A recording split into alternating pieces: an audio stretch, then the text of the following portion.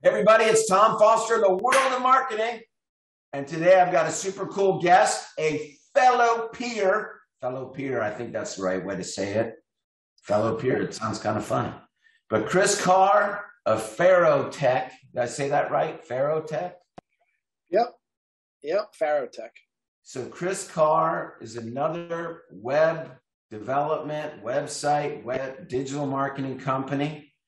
And he and I met online. This is the first time that he and I have talked. We have no game plan as usual. I have no game plan for this podcast. We'll see what happens. But Chris, thanks so much for joining me today. Yeah, man, this is wonderful. This is awesome. He already gave me a great tip. He told me about this cool center cam that he uses for his doing his own podcast. He has a podcast himself. What is your podcast, Chris? I have Digital Marketing Masterclass, where I talk with people like you about. So I'm live every Tuesday, Wednesday, and Thursday, and on Wednesdays I have peers like you. They jump on the podcast, and we just wrap marketing, just whatever's kind of trending, whatever's hot, whatever tips, hacks, tricks, whatever you got.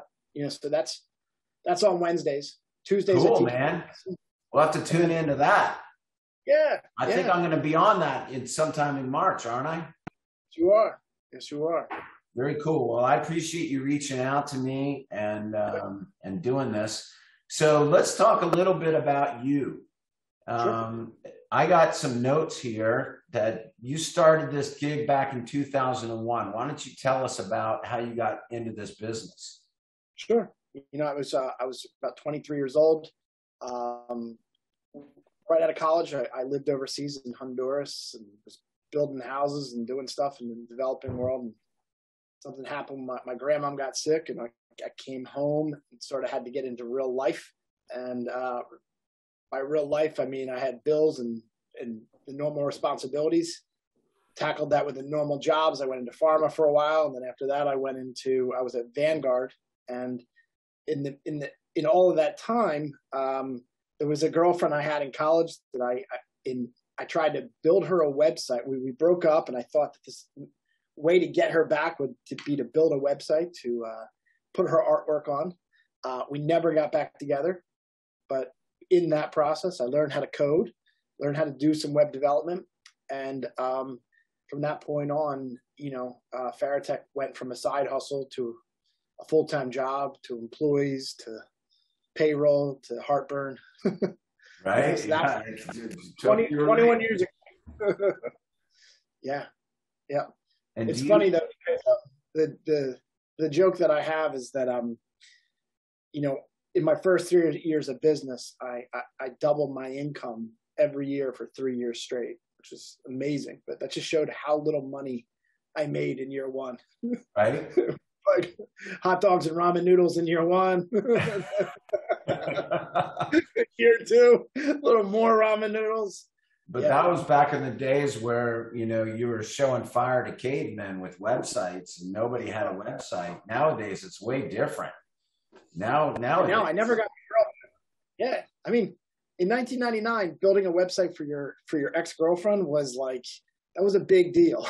Right. Now it's like, oh yeah, I'll spin you one up on Wix and we'll be up in an hour. I'm like, you have no idea. Like you said, I was like rubbing sticks together to build a website back. Right. You had to learn, you had to actually write HTML. You had to actually write code. There was no WYSIWYG, really. I mean, yeah. What did you use? Dreamweaver. Yeah. Dreamweaver, of course. Yep. We still use that. That's the main. Yep. And our systems are built on Cold Fusion. We have our own proprietary system that I made. It's called DSS because that was before WordPress or anything like that. And we built a system because we don't use WordPress or HubSpot or any of that stuff. We have our own proprietary system. Gotcha. So tell me a little bit about, though, like, do you have a niche that you guys focus on? I know that you've got, you're focused on both art and science. It looks to me like you got some medical companies that you work with, but I don't want to put words in your mouth. Why don't you tell me a little bit about what your niche is? Well, I mean, the art and the science essentially is that, you know what, as a marketing company, there's creative companies that create really cool, really slick looking websites. And then eventually the boss or, you know, your client says, hey, does this work? Does it convert? Does it turn into qualified traffic? Does it turn into leads? Does it turn into any of those things? And I'm like, well, I can't really calculate that, but I can say it looks pretty damn cool. Right. Then you have the other company that is like, it works like a machine, just like what Craigslist does. You know, like it's a well-oiled machine, but like as soon as people see it, they immediately bounce because they don't think you're a professional enough looking company, but it does work very well. And so the art and science is basically saying, hey, you know what? Conversion is a science, but we have to marry really great creative and really great aesthetics. And as opposed to like me doing one portion and hiring out another company, we worked really hard to put both of those, a creative agency and, you know, conversion scientists all under one roof. Yeah, exactly. That's what we do too. I mean, you've got to do that. We call it my little thing for it is attract, convert, retain.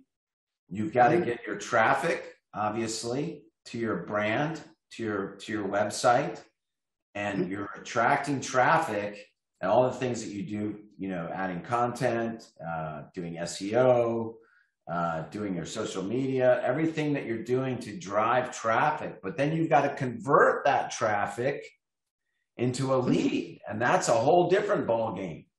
And that has to do with design and calls to action, and, you know, making sure that you have good landing pages, and you're right. I mean, you don't send that traffic away, you know, that you've worked so hard and paid, you know, whether you're doing pay-per-click or whatever you're doing to get that traffic.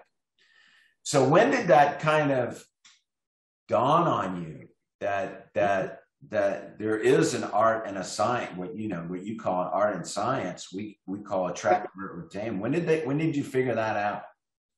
Well, it was sort of born organically. So in the beginning, I was just a web development company, and I'd have clients that say, hey, you built me a really great website, right?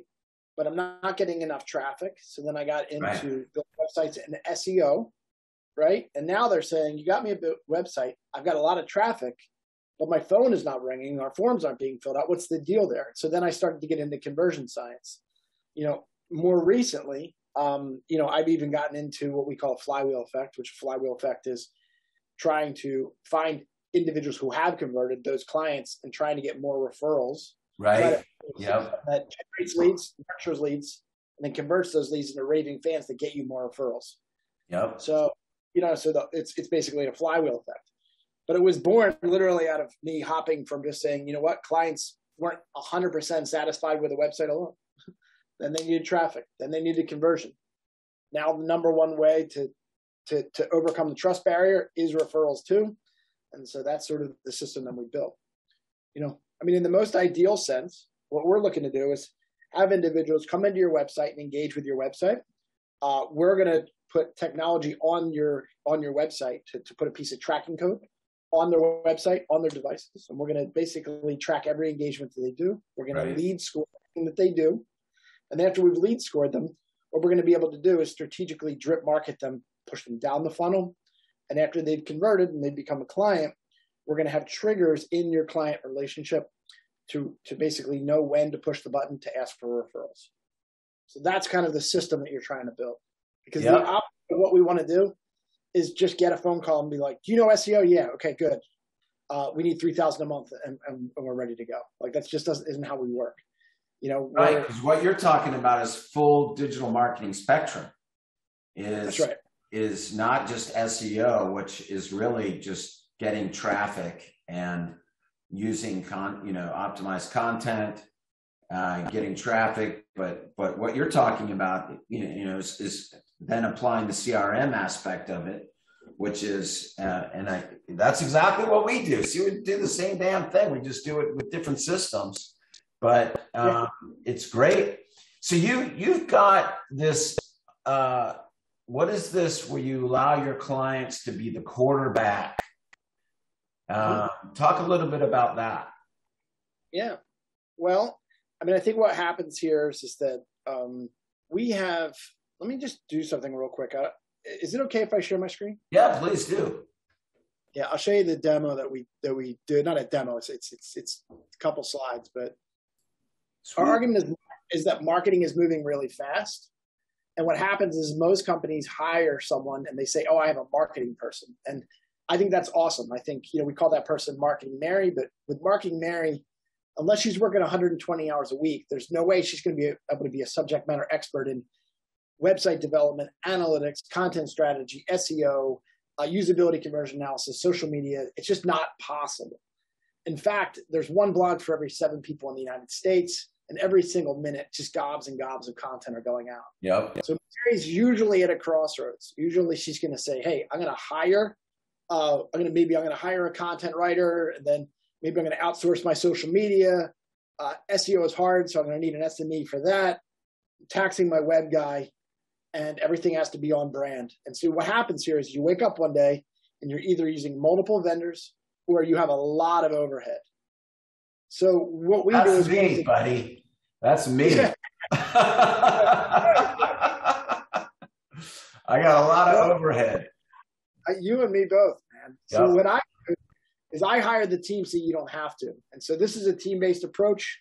We have about 50 employees. And what happens is that you only have to hire the subject matter experts as you need them.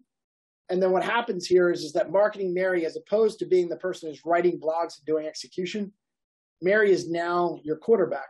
She's running our system. She has a team that's able to execute. And what happens here is when you compare putting Mary and making her the quarterback versus just trying to hire and use multiple vendors, you're coming in at a deep, deep discount. And then finally, my company alone drops about $7,000 a month just on analytics tools alone. So the price of a retainer just to hire an organization like us, I'm already putting out in software. So you're sort of already getting that for free, So if I'm a company and I want to win and I want to use competitive tools, it might cost me $7,000 just to be competitive. And I don't even have a person to run the tools. Right. You know what I mean? So that's sort of our core argument. That's our core argument in making Mary the quarterback. You know what I mean? I'm not trying to get rid of Mary. A lot of CMOs, when they meet me, they're like, I'm going to be out of a job. I'm like, no, you're going to be the quarterback. Yeah, you got to run this thing, but you need, and you're right, 100%. No one person can do it all. Mm-hmm. We have the same exact setup and same exact argument. It costs you $60,000 to hire us to do it, and Mm-hmm. we'll do all of it. We'll do all your content. We'll do all your SEO. We'll manage your pay-per-click. We'll manage your social media. But you got to have somebody over there, whether it's you or marketing manager, being the quarterback of everything.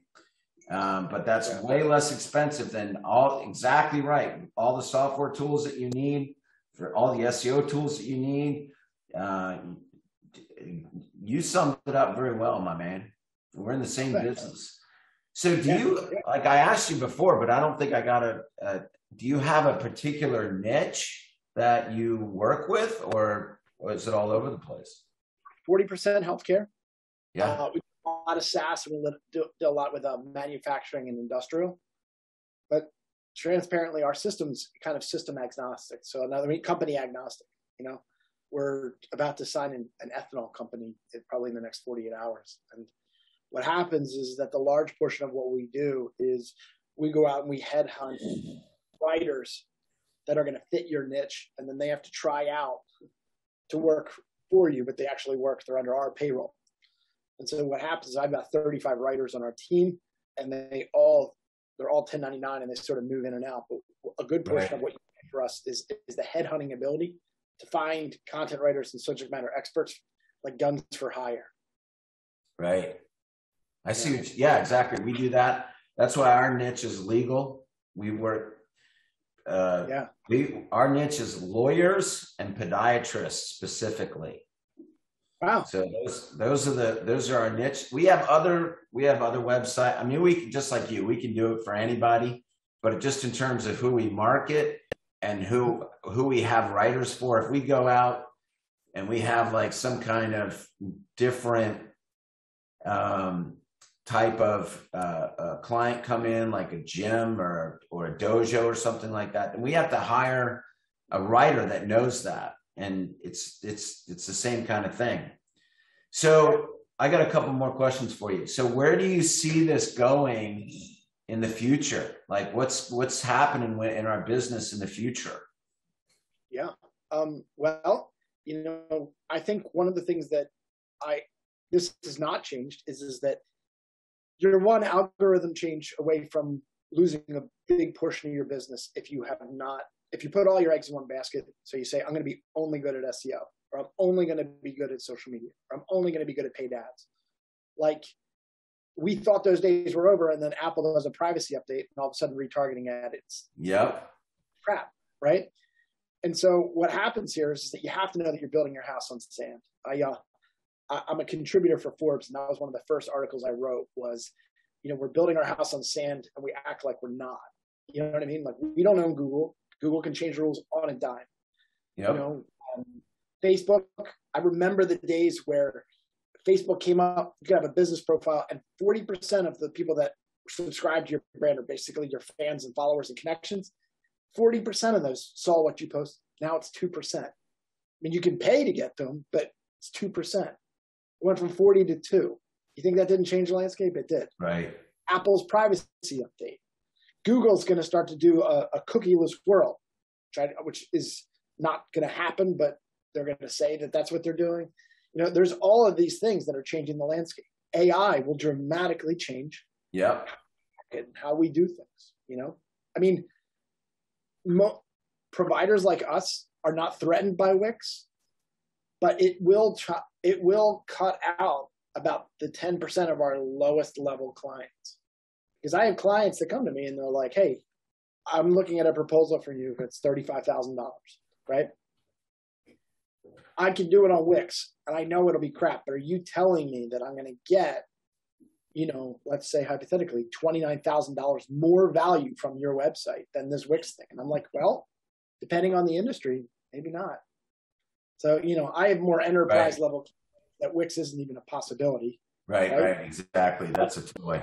People in our space, if Wix is here now, where will Wix be? Where will Wix be in 10 years? AI writing technology, if it's here now, which isn't entirely viable, but where will it be in 10 years? I've got probably 20 more years in this game before I retire. And that was my next question. Have you been approached to sell your company? All the time. Yeah, me too. Yeah. Me too. All the time, every day. It's very interesting. And, because our business has become commoditized from what it used to be. And you got to, I'm glad. I mean, it's fascinating to me how similar we are. You have 50 employees. I have about 55 employees. And we're in different spaces, but it's the same game. It's the same game. Yep. So let me ask you this final question. How do you manage your work life, your work with your home? Are you married? Do you have kids? Got a married 5-year-old and a 3-year-old. And I survive. I don't thrive. It's just like one of those things of, it matters where I'm at, and what I mean by that is that some days, like, we're having a terrible Q1, and it's not by, like, we had the best Q4 we've ever had, and we're having a terrible Q1, and it literally has nothing to do with anything we're doing wrong. Our pipeline is amazing. We just ran into our third largest client, their funding dried up, and we just get a call and they're like, we can't even pay you this month. You know what I mean? Right. Like, weird things that happen in business, right? Yeah. So now I'm like pulling down on work, and then in the summertime, I'm going to spend more time with my kids when they have off school. And so it's honestly, it's a little bit reactive. Just because of my kids' age, but I have layers of management. I have 2 business partners, and I've been doing this for 21 years. So I don't get scared much anymore. Even COVID, we grew in COVID by about 30%. Yeah, that's true. Yeah. Yeah. Good for you. In 2001, I got out of it right after 9/11. 2008, the real estate market just totally crashed. Between COVID, I lost a client. I lost $1 million client. And I had all of this overhead, that was in 2017. I've seen it all, and it's funny because my business partner says all the time, when you are on fire, you feel like it's never going to end. And when you're in the valley, you feel like it's never going to rain. Right. You feel it exactly, but you got to just ride it out. Yeah. You just got to ride it out. Well, Chris, I appreciate talking to you, brother, and getting to know you better. I look forward to getting on your podcast here in the next few weeks, and let's definitely stay in touch. You got anything else that you want to share? Yeah, I mean, my podcast is called Digital Marketing Masterclass. It's on every Tuesday, Wednesday, Thursday. I have innovators every Wednesday, people like yourself that jump on. And if you want to learn marketing in a very consolidated, like lesson by lesson approach, I'd love to have you out. Subscribe, click on the notification. We'd love to just I believe that the more education I can give people, the better decisions they'll make. 100%. Well, thank you, brother. Thank you for doing this, and I'll talk to you soon. All right, everybody, it's Tom Foster and Chris Carr on the World of Marketing. We'll see you soon.